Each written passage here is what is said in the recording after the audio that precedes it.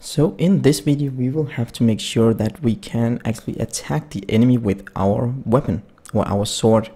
So if we go to the player, find him here, we will need to create a collider for his sword. So let's just click on the player and then go to the sprite renderer here and select an attack sprite. Because an attack sprite will make it easier for us to determine where we need to put the collider. So let's see, we need a standing attack, and let's just take this one. The only thing you need is basically this arch here, so that we can put up a collider that fits with this one.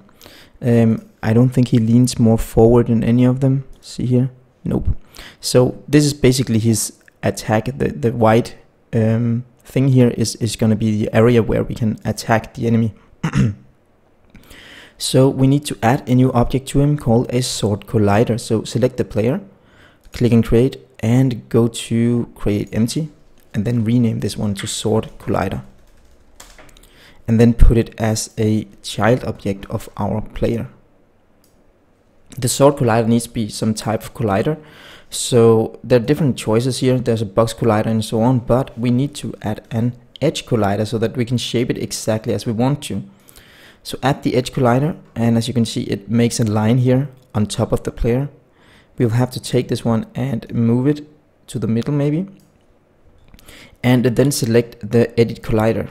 When you've done that, we can actually stretch it out to make it fit around this part here. So basically you have to make some kind of like half moon or something, like half circle, to make the collider fit from here and all the way around.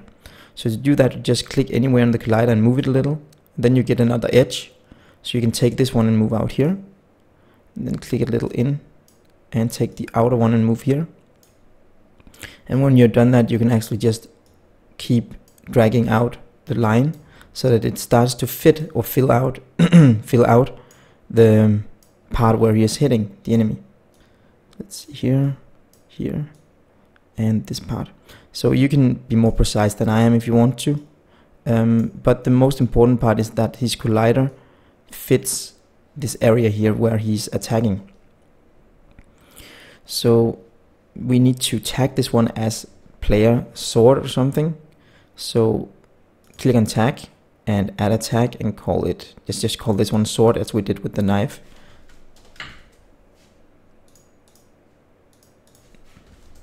There we go. So now we have a sword tag, and click on the sword collider and tag it as the sword. When you've done that, we will need to make sure that we show this collider when we attack. So it shouldn't be shown at all times, because if we show it at all times, we can just run into the enemy and she will actually die because we run into her with this collider up. So disable it from the get-go, and then we'll have to go to our, click on our player, and we'll need a reference to our sword collider somehow. Because right now we have our health and our movement speed and so on, but we also need a reference to the sword collider. So open your scripts and find your character script, and we are going to do this in the character script because our enemy and our player both need this collider. So just gonna drag it off screen here, and in here we'll have to make a new private game object, or let's actually make it, let's make it public game object, and actually private game object, and call it sword collider. And actually we can actually make it into a collider. Can we actually take an edge collider there? So this is our sword collider. It's private right now, but we can make it serialized field so we can see it from the outside, and then we will have to make a get to it so that we can access it from our animations. We can do that in a few seconds. Besides that, we will need to create a new function called attack. So inside your character, go to the bottom here before and trigger enter, and make a public void attack. And this attack function will have to what should I say? It will have to enable the collider and disable it again. And it says here we already have attack. Let's see, where do we have something called attack? There. Okay, so we have a bool called attack, so we can call it melee attack instead. So rename it to melee attack so we don't have any name confusion here. Then we can say sword collider dot enabled equals sword collider dot enabled with an exclamation mark in front of it, so we get it like the opposite of it. So if it's enabled, it will disable it, and if it is disabled, it will enable it. So now we'll need to enable it somewhere, and we can do that in our animation. So let's go to animation, click on the player, and then find the attack function. Let's find the attack here, and then we'll have to find the correct sprite. If we somehow can drag it down here, find our player, we can see which sprite we should start enabling it on. We'll see basically we can enable it from, I don't know if we should start with this one or this one. Let's start with 5, so we can click on the 5th one, or actually let's do it on the 5th one. On the 5th one, and click on the add event, double click on it, select the functions, and then find the one called melee attack. So now it's calling melee attack when he starts attacking. But we will also have to disable it somehow. So we'll have to go to our animator and find our action states, and then find attack, and then open up the attack behavior. And in here we'll have to make sure that we disable it when he's done attacking. So in the onState exit, we'll have to access animator.getComponent character melee attack. So we have to call the function again to disable this function as well, disable this component as well. Let's see. I'm actually not sure if we are triggering the attack function every time we press the space button, so I'll have to test that out. Let's see here.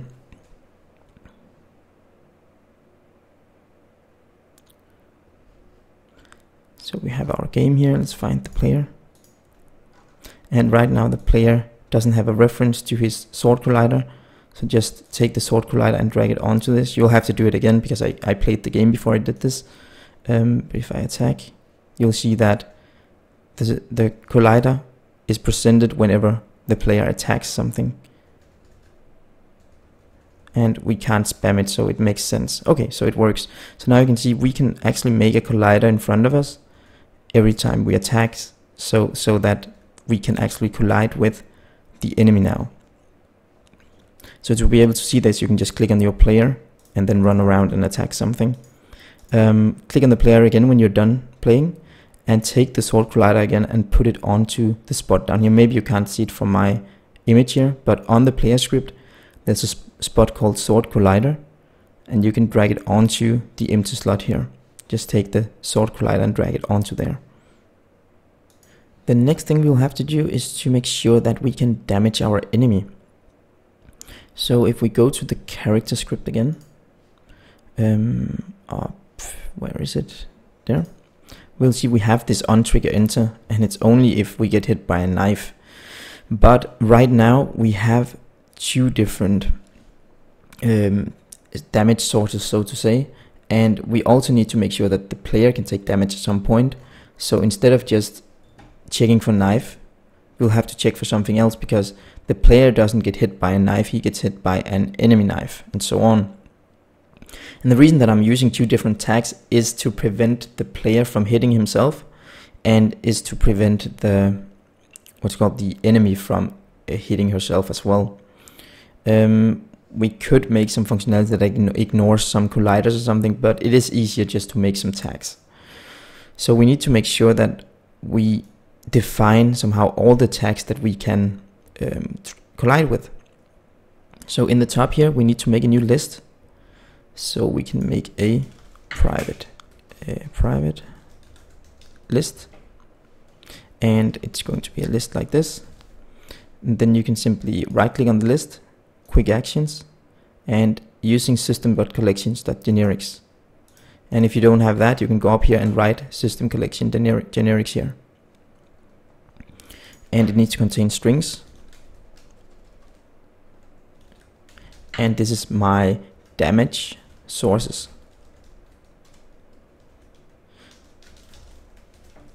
So this one will contain every single damage source that I have in my game. Actually, I'm not even sure I need to instantiate it. I can simply do like this because I'm going to instantiate it from the inspector. So now that I have my damage sources, I can go down here and say and check if the damage sources contains whatever tag comes here. So I can say damage sources dot contains other dot tag. So we will have a list of strings, so we can say knife, sword, arrow, and so on. We can add that to the list, and then we're going to check when we take a hit. We check if the damage sources contains the tag that we can take damage from. If it contains the tag, well, then we are going to start the take damage coroutine here. So let's go back into Unity, and then we can select the enemy. And on the enemy script, we now have something called damage sources. In a second, give me a sec. I think I forgot to make it serialized. There we go. So we need to make this damage sources serialized to a serialized field, and save and jump back into Unity. There we go. So now it popped up here, damage sources, and we need 2 damage sources. So you write 2. The first one is knife. We can take damage from knife, and now we can also take damage from sword as the enemy. So these are my 2 damage sources as an enemy, which means that if I get hit by the sword now, I will take damage, and if I get hit by the knife now, I will also take some damage. So let's try to play this actually, just to check it out if it works. If I jump up here, it still shows the collider. If we do like this, the collider is out, and we are sure that the collider has a tag on it. So let's see what happens if I go up here, attack. Then it saw that the enemy got attacked by my sword. And okay, I need to fix that. I think I uncommented the code. Let's see, animations, enemy, and I forgot to save when I closed Unity before. And let's say enemy death and loop time. Here we go. Okay, another thing, we had some insane screen shake kind of thing. So you can see here when I hit the enemy. And the reason we get this jump shake thing is because my sword collider here is not a trigger. And that's not the point. We will need to set a trigger for our set our sword collider as a trigger here, so we don't get that crazy effect. And right now it's saying that the enemy's sword collider is not assigned, and that makes sense because we haven't made a sword collider yet for our enemy. So this exception is unavoidable right now, so just ignore it for a few seconds and we'll fix it. So let's try again. We have our enemy, can attack him, she takes damage, and then she died.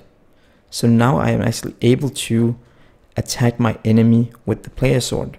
But if I go up here, I'm not even sure, let's see if it even works. If I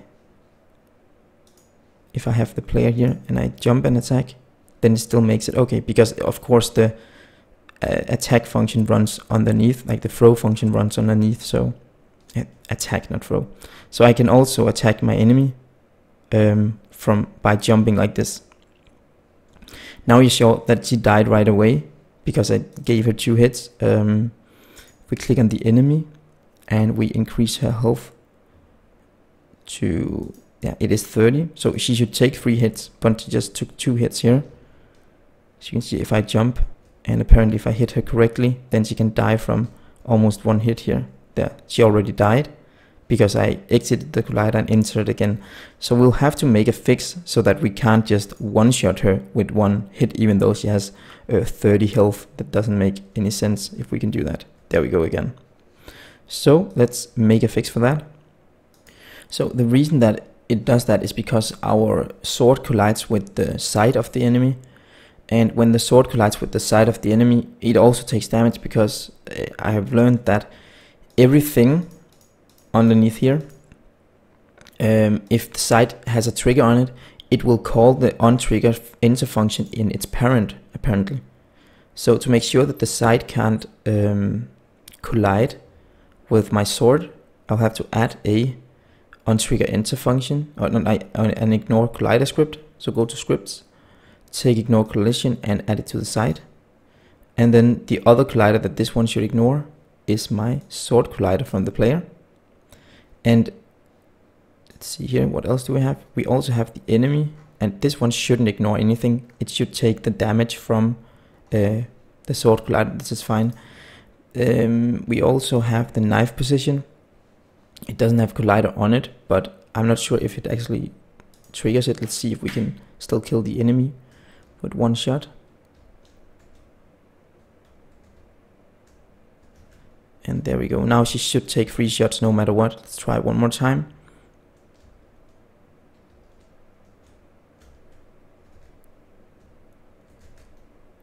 There we go. Okay, so I managed to hit her twice because I jumped through her and then I turned around and hit her again. So to fix this, we will have to put some kind of cooldown on it, or yeah, we will have to put some kind of cooldown on damage taken on the enemy if we want to. But this will also prevent us from throwing knives as fast if we put that kind of cooldown on it. So we will need to figure out later what to do about this little thing here. But I think I'll leave it to the end, because now we already have the functionality for attacking. I am going to end this video here. In the next video, we will take a closer look at the damage sources from our enemy, so that he can start damaging our player and killing the player. This means that we will have to add some collision between the player and the enemy knives, and we will have to add a sword collider to the enemy. If you haven't done it already, then do not forget to subscribe to the channel, like my Facebook page, and follow me on Twitter. Also, if you want to support me, you can do this in 2 different ways, because remember that InScope Studios is a community founded page. You can support me by either going to the Patreon page or by downloading this project or any of my other projects. Also, it helped me out a lot if you share any of my tutorials on some social media or something, so I get more traffic on my site. Thank you very much for watching.